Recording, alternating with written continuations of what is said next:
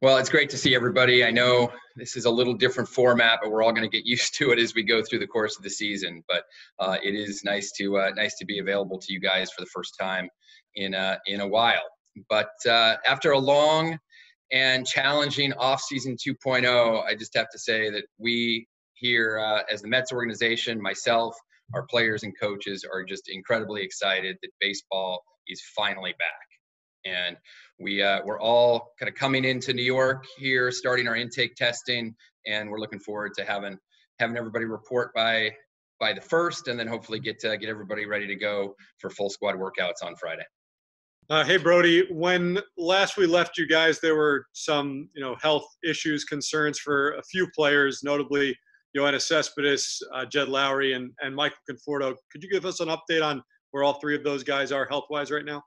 Sure. I think the important point to recognize is that none of us have been together for quite some time. And the performance staff and the coaching staff has stayed connected to our players in an unbelievably incredible fashion. These guys have continued to work. For those specific players, I think that Cespedes has been working hard. We are looking forward to him getting into camp and believe that he should be closer to being game ready than when we saw him last in March. In Conforto's case, the time off definitely was a gift for him. He'll be back and ready to go without restrictions here come the week. And then for Jed, it's been a long time since he's played in a real game. He's had a situation where he was playing in a rehab brace, as you guys all saw over the course of spring training. Our hope is that he'll be able to continue to transition out of that brace and start to see some more advanced action here in the coming days. Brodie, when it comes to Cespedes, given the fact that there's now a DH in the NL, is it realistic to expect that he would be ready to go perhaps in that slot on opening day? We'll have to evaluate how the next few days go, but we're optimistic. His bat can be a real impact and be a little bit of a separator for us as we compare ourselves to the rest of the teams in the league. Thanks. Thanks, Steve. Hey, Brodie. I'll ask you this one first because it's kind of becoming newsy around the league today. Are you expecting any of your players to opt out of playing this year, or do you think that's a possibility for any of them?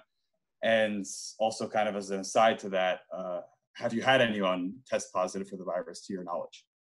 I'll take thanks, Tony. First part first is that, at this point, we've stayed in communication with our players. We want to support them and make sure they feel safe and that they're in an environment where they can be healthy through the course of the year. At this point, we've heard that all of our players are making travel arrangements and hope to make it here in time this week and anticipate everybody reporting to camp.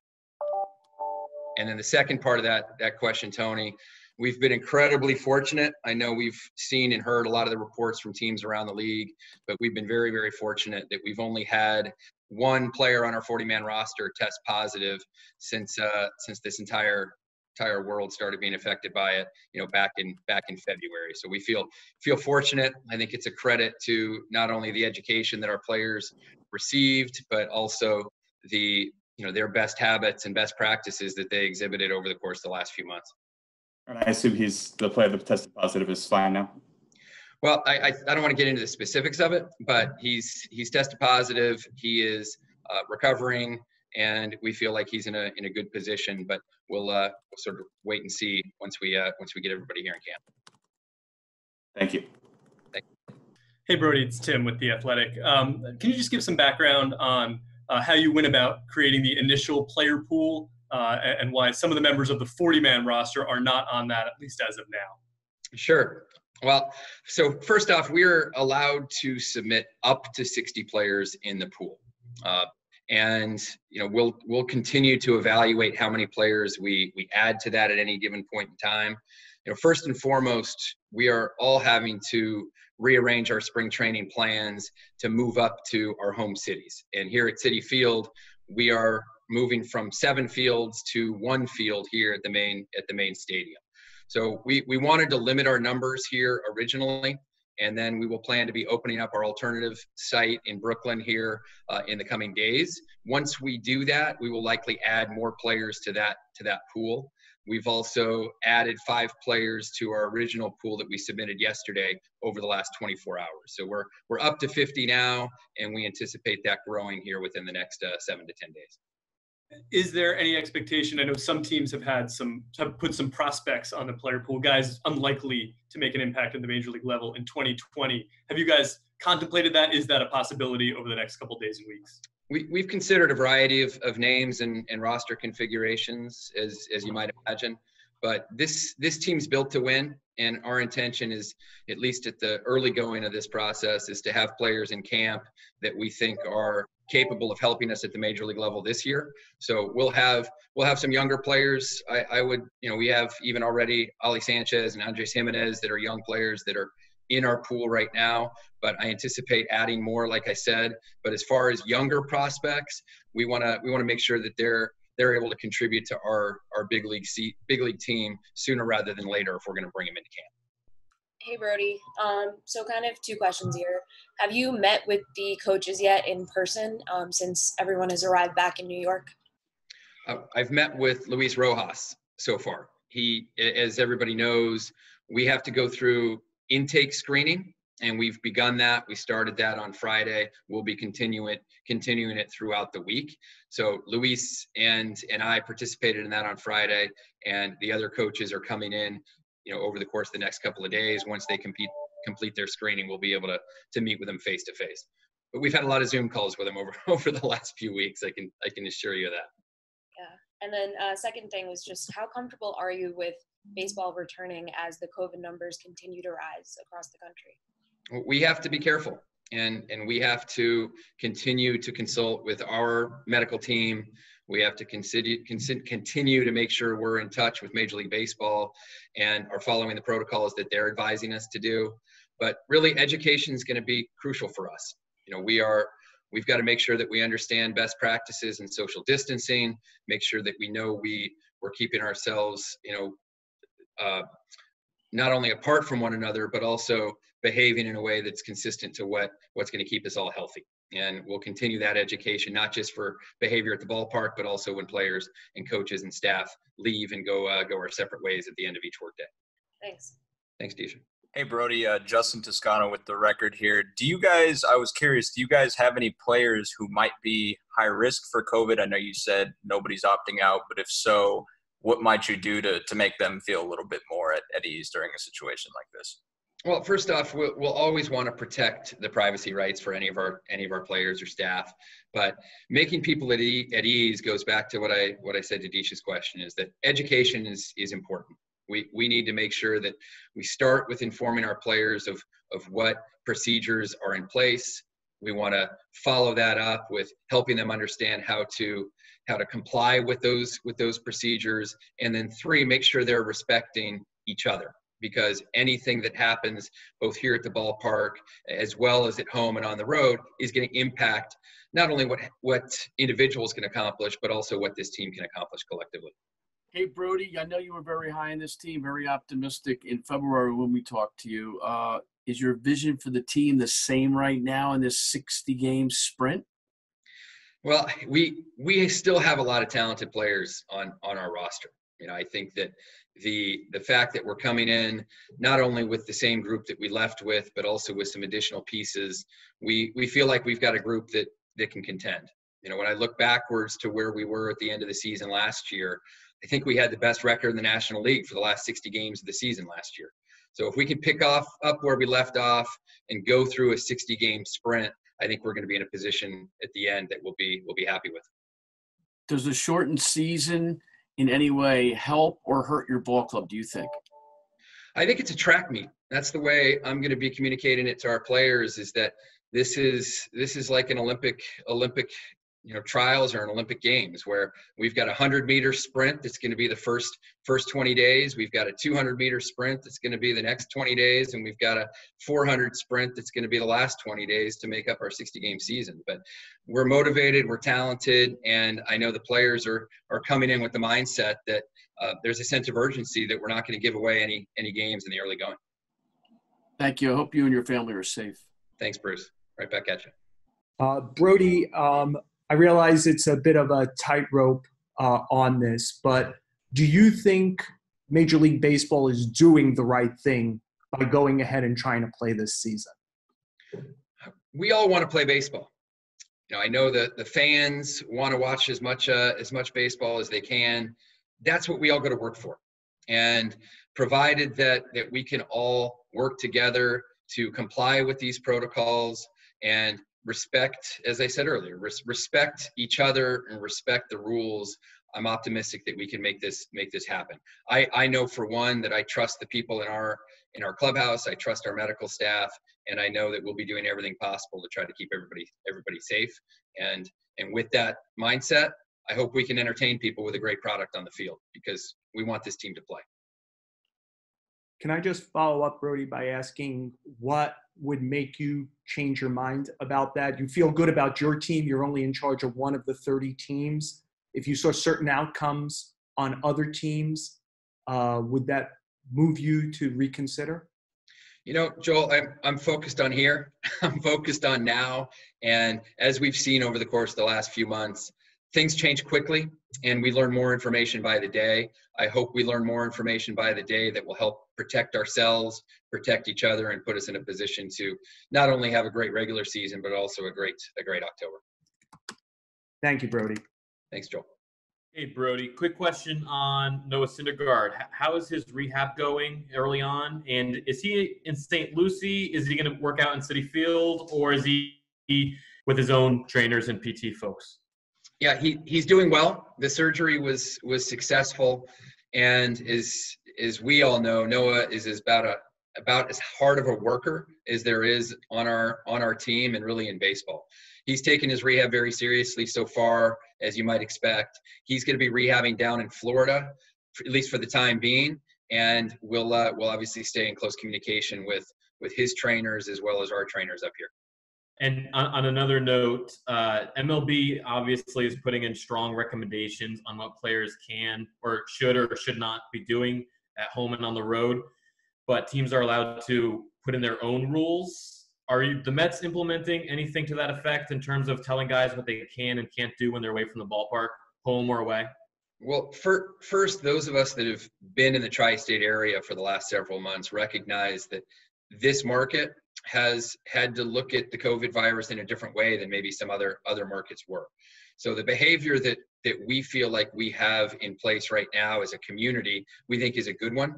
And we are going to continue to educate our players on how we have overcome some of the initial spikes in the virus as a community over the course of the early parts of this. We want to continue to improve so that we can stop this spread and continue to try to see some declines or at least stabilization of it. As far as our specific rules, we will continue to be strict.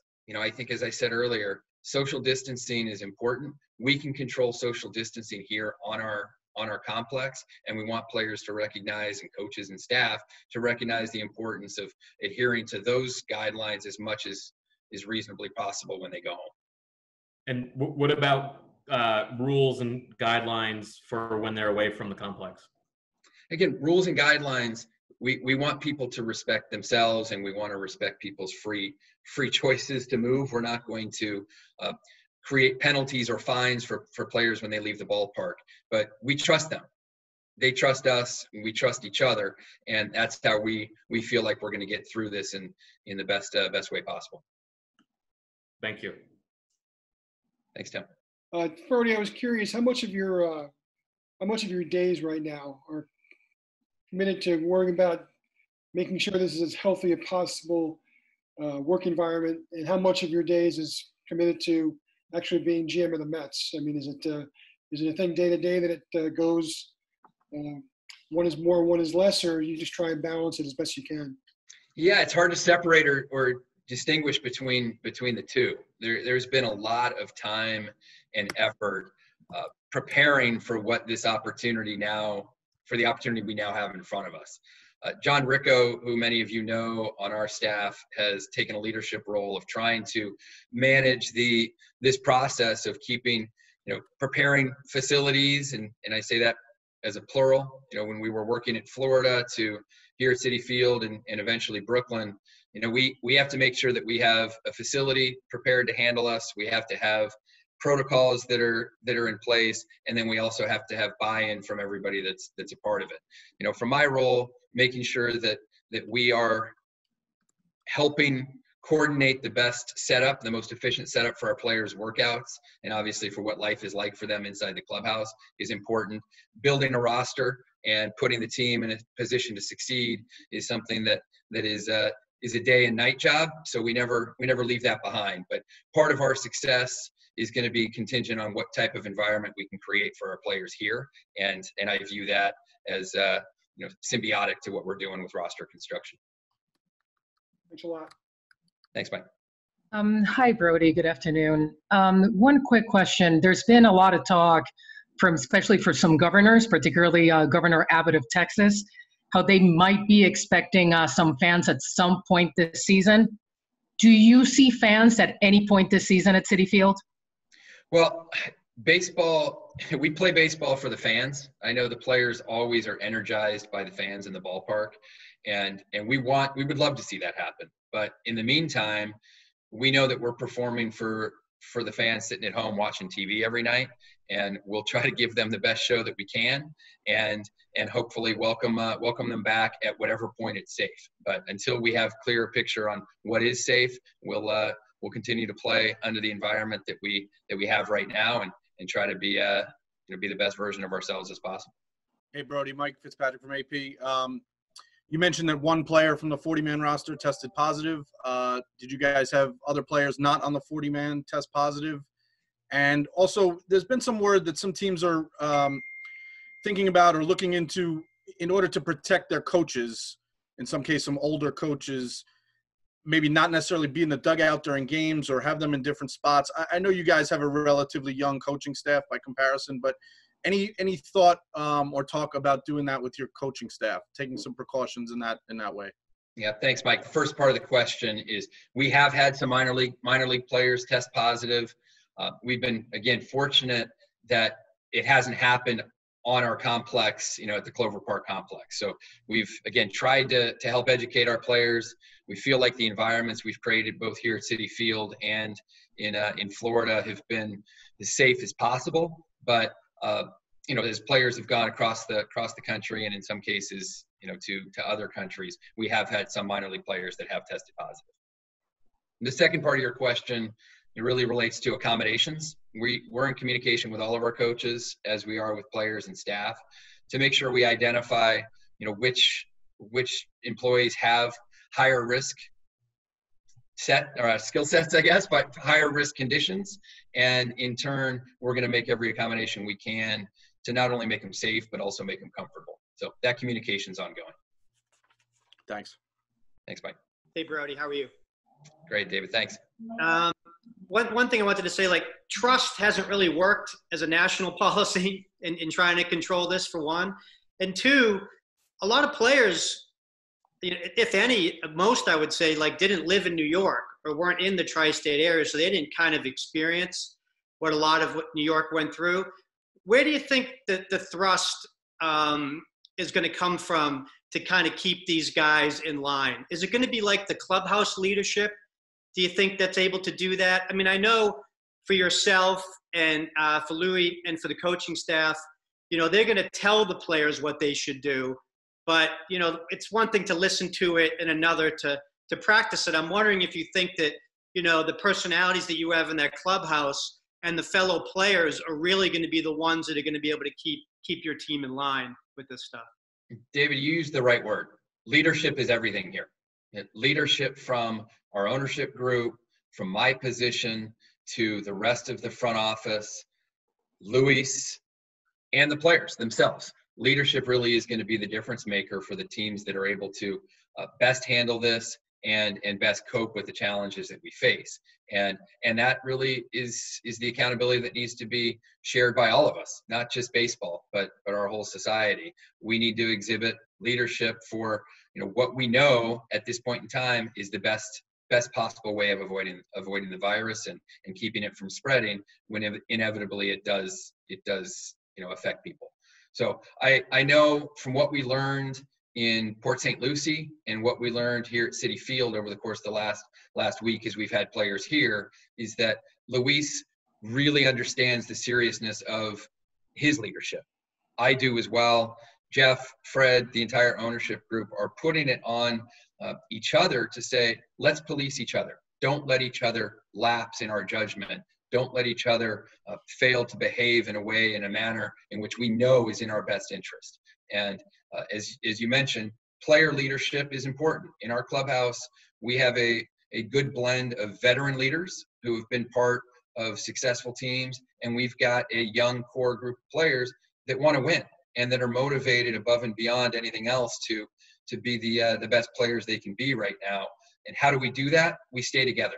We stay together as one unit, and we don't do it just for the purpose of winning games, but we do it for the safety of ourselves, our families, and our loved ones. And just based on the people that you do have, Brodie, can you say you're confident that this can work, or what would you use to describe it? Optimistic, encouraged? I mean, is confident the right word to use here? We're committed. We're committed to the process. We're committed to educating ourselves and each other, and we will do the best we possibly can to protect everyone involved and to do so with the intent to win baseball games. Thanks, Brodie. Thanks, Dave. Hi, Brodie. I actually have two more for you. One is regarding Cespedes and the DH situation. Is your expectation going into this that Cespedes will give you anything in the field, or are you just looking at him as a DH? And either way, what is your just general philosophy on using that DH? Would it be one guy, or are you planning on using quite a few others in that spot? Yeah, well, first off, Cess is an incredible athlete. When he's 100% healthy, he's got a dynamic skill set with all 5 tools. We'll want to make sure that we put him in a position to be able to utilize those tools that he has. From an overall lineup construction or even a roster usage, workload management is going to be very important, especially early on in the season. The ability to have a DH for our players, I think, can help manage that workload. Well, one, it keeps pitchers from having to prepare for swinging a bat and for running the bases, which should help them stay healthy. And for the position players, we've got Cespedes, J.D. Davis, Dominic Smith, Robinson Cano, Jed Lowry, and the list goes on of the types of players that can have the offensive profile to be able to take at bats as a designated hitter. And the list goes on when you start talking about Pete Alonso and Jeff McNeil, and even our younger, more athletic guys like Conforto, Nimmo, and Marisnik. These guys can get off their legs more often if we're utilizing the DH. So we feel like our lineup can be as deep as anybody's in baseball. We think we have punch. We think we have guys that can impact the game with the bat, and so we're looking forward to utilizing the DH spot to both protect our guys' health and to put up some offensive force. Just regarding the structure of spring training or summer camp or whatever you want to call it, what is your plan in terms of intra-squad games and also inter-squad games? Do you have those scheduled? Will you be playing the Yankees at all? Things like that. Yeah, we'll have to evolve with the schedule with more information that we see from the players and how they're responding. But the first couple of days, we know we're going to have multiple sessions of workouts. And even as we go through camp before we get into full inter-squad games, we're going to have separate sessions, whether that's 2 or whether that's 3 as we go on. We're going to intend to have multiple sessions to keep players fresh and not on the field too long, but also to have staggered workouts so we can have socially distanced practices across both sides using the visitor and home clubhouse.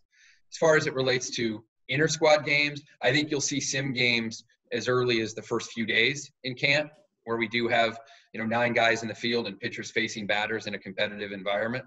As it relates to exhibition games, we're in the process of evaluating the pros and cons of that, both in terms of player performance and safety, but we'll probably have a little more information on that in the coming days. Thank you. Thanks, Tony. Hey, Brodie. Hope you're well. What's Tim Tebow's status at this point? Was he consideration to be put into the pool? Thanks, Dan. Yeah, as I mentioned earlier, we only submitted a 45-person player pool. That's now up to 50. So we do still have 10 spots that we haven't made final determinations on who we will be bringing. He was in camp with us early on in camp last spring, and he was sent out to minor league camp about a couple weeks into it. But he, like many of the other players that were in spring training for us, will be considerations to bring back. But we haven't made those final decisions, and we probably won't until we get to the point where we open up the Brooklyn camp. Thanks. Thanks, Dan. Yeah, Brodie, hope you're doing all right, you and your family. Thanks, Tyler. Right back at you. Yeah, thanks. What is this season going to be like for you with 1 month into the season, you got the trade deadline. Like, it's just different for everybody, but like, how are you anticipating that your job as GM is going to be different? Will you evaluate each game 2.7 times the way you usually do? What are you anticipating for yourself and your staff? It's uncharted territory for all of us, all 30 front offices. Personally, I think it's kind of an intellectual challenge. It's an opportunity to do things that we hadn't contemplated before.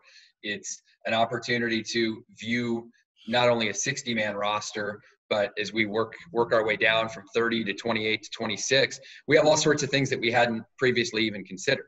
We were going to be making a change from 25 to 26 when we started this year. We were thinking about how to use three batter limits for bullpen arms. Now we have more available spots. We have some runway to identify what our team looks like in those first 4 weeks as we have the full expanded roster.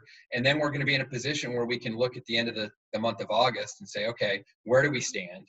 Hopefully we're in contention. And how do we make our team better going into September, given the situation that we find ourselves in? But it's going to be different. But I think the way we're looking at it is that it's going to be exciting. And hopefully it'll be exciting for the fans because none of us have seen this before. Thanks, Brodie. You're welcome. Thanks, Todd. Hey, Brodie, just one more thing. Are your current trainers and doctors kind of prepared to handle the extra COVID protocols, or did they have to go through more training, or are you planning on hiring a separate doctor entirely for that?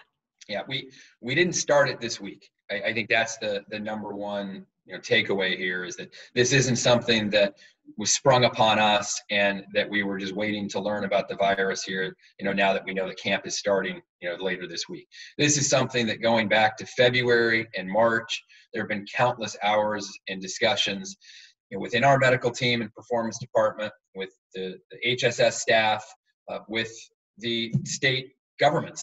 The conversations that Jeff had with the governor in Florida and with Governor Cuomo here in New York have been extensive to make sure we have the best information possible as fast as we can get it. And then we apply that to our plans and our protocols. And our players have been educated and been communicated with throughout. Dr. McElhaney has been in touch with our players on a regular basis. She's answered a lot of questions, and our whole medical team has been reading every study and making sure that we're on top of the latest information. So we'll continue to do that. It won't be something that stops, and we know that it will be an evolution where things change by the day, if not by the minute, and we'll make sure we're on top of it. Good afternoon, Brodie. Hey, Danny. Just looking, Brodie, at the civil unrest and what's been the overall climate throughout our country, what were your thoughts on seeing some of your players so vocal on social media? I'm proud of them.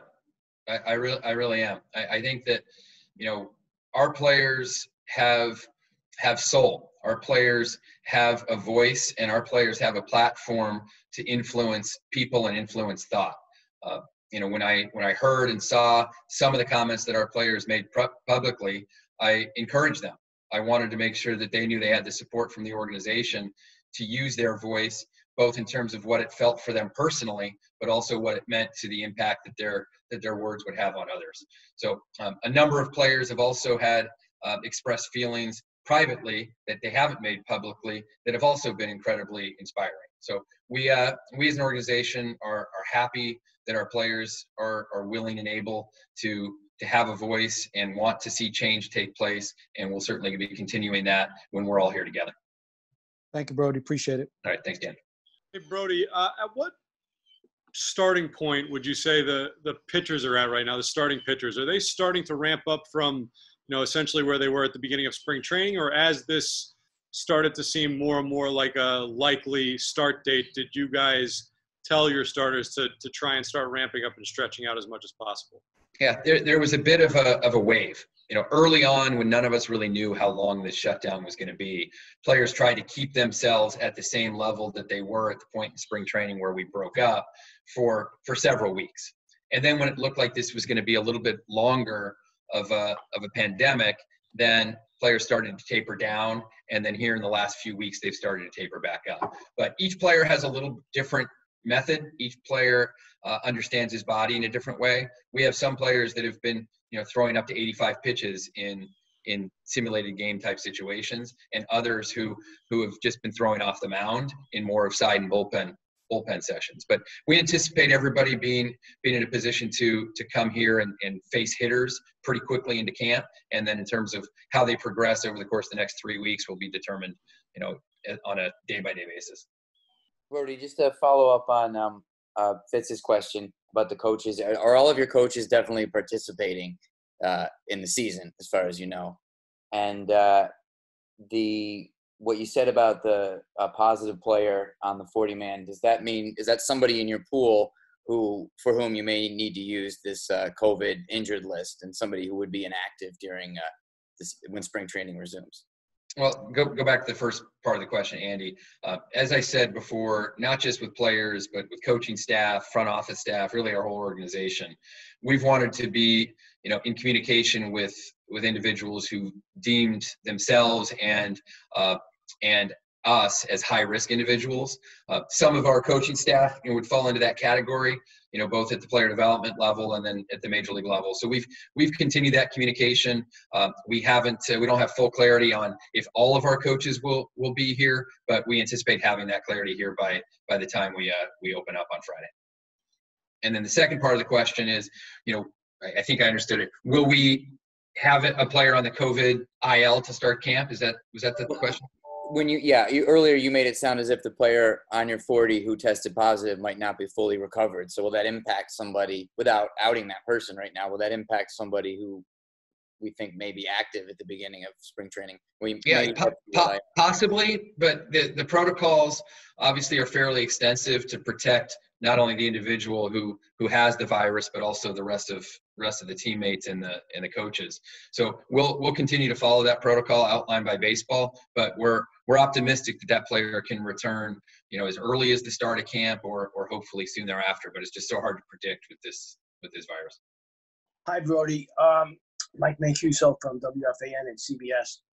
How tough will this season be on a first-year manager?